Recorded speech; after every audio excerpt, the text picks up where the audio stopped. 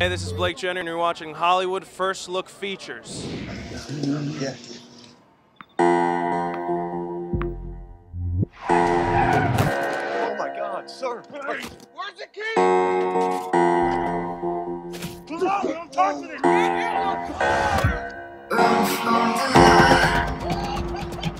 Whatever this Mikey kid is gonna do, I guarantee you, I've seen worse.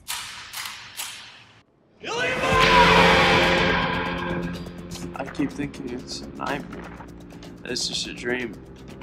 Now I'm gonna wake up. No joke. Inside. You think you're gonna add on all this? Don't you? My son, you're stronger than I was. Yeah? You didn't I did the best I could, man. You're gonna be proud of me on this one. You're not a bad guy. You need me to be a bad guy? You be a nice guy? Go, get out! Somebody help me! Just rewind, just stop. We are on the red carpet of the independent film Billy Boy, written and starring Blake Jenner. Let's take a first look. To see you transform into Mikey, he comes from a really dark place. Can you talk to me about how you would channel that sort of energy to get into this character?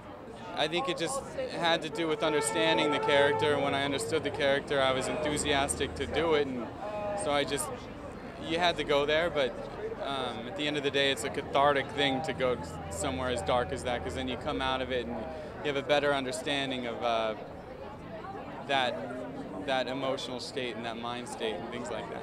Were there any scenes for you in particular that were enjoyable or harder than others? The more enjoyable ones, I guess, were the one-on-one ones with Blake. Mm-hmm.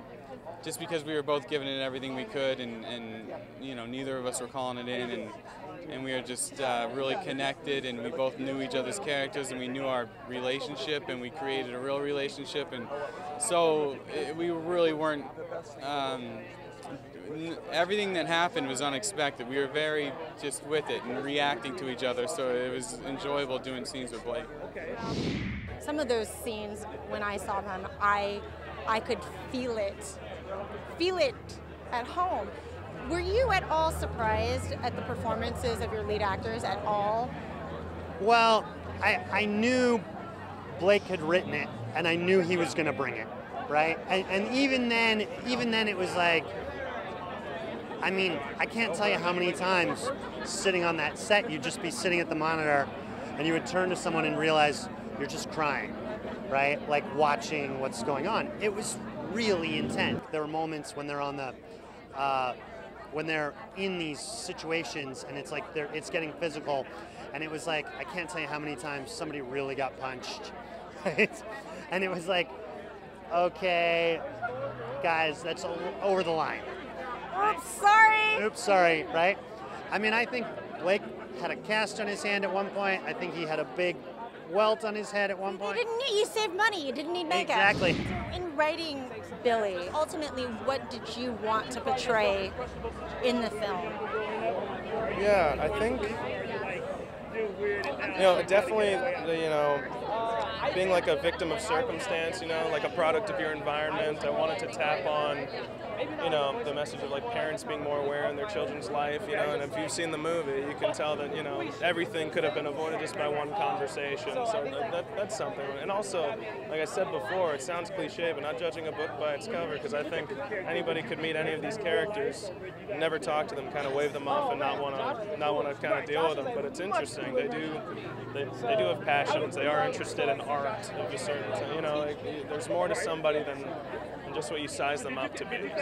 Because I hear that some punches were thrown by accident. Who got hurt? Who got hurt? Yeah, did Grant tell you that? Yeah. No, he punched me in the face.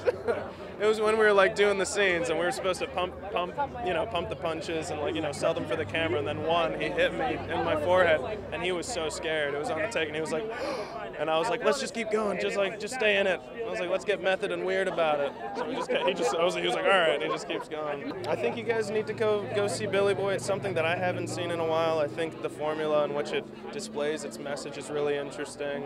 I think you get to side with. I feel like an audience would find themselves in quite a bit of the characters and feel like they've experienced something like that. And I think it would probably make them go home and kind of want to make sure everyone that's close to them is doing all right and remind you about what's really important. Thank you guys for watching. Did you like this video? Make sure to comment below, give me a like, and don't forget to subscribe. This is Kiyra Lynn. We'll check you next time.